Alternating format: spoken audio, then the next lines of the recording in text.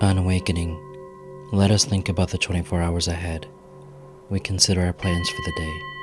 Before we begin, we ask God to direct our thinking, especially asking that it be divorced from self-pity, dishonest, or self-seeking motives. Under these conditions, we can employ our mental faculties with assurance, for after all, God gave us brains to use. Our thought life will be placed on a much higher plane when our thinking is cleared of wrong motives. In thinking about our day, we may face indecision. We may not be able to determine which course to take. Here we ask God for inspiration, an intuitive thought or decision. We relax and take it easy. We don't struggle. We're often surprised how the right answers come after we tried this for a while. What used to be a hunch or an occasional inspiration gradually becomes a working part of the mind. Being still and experienced, and having just made conscious contact with God, it's not probable that we're going to be inspired at all times. We may pay for this presumption in all sorts of absurd actions and ideas. Nevertheless, we find that our thinking will, as time passes, be more and more on the plane of inspiration. We come to rely upon it.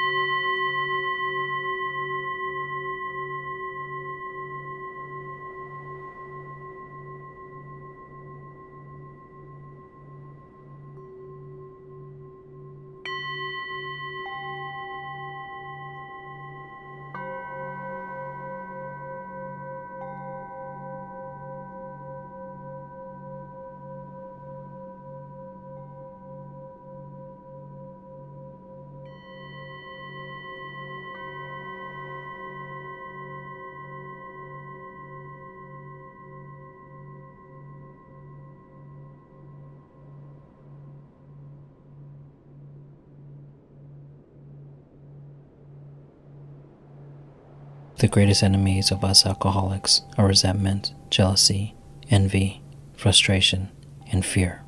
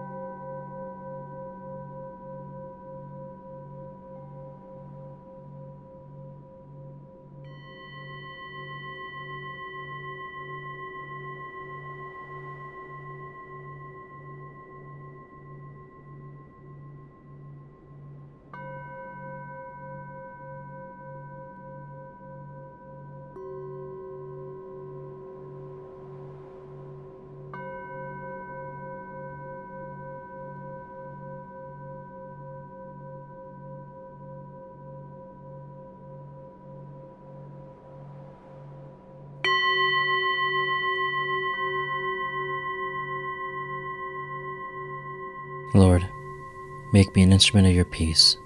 Where there is hatred, let me sow love. Where there is injury, pardon. Where there is doubt, faith. Where there is despair, hope. Where there is darkness, light. Where there is sadness, joy. O Divine Master, grant that I may not so much seek to be consoled as to console, to be understood as to understand, to be loved as to love. For it's in giving that we receive, it's in pardoning that we are pardoned, and it's in dying that we are born to eternal life. Amen.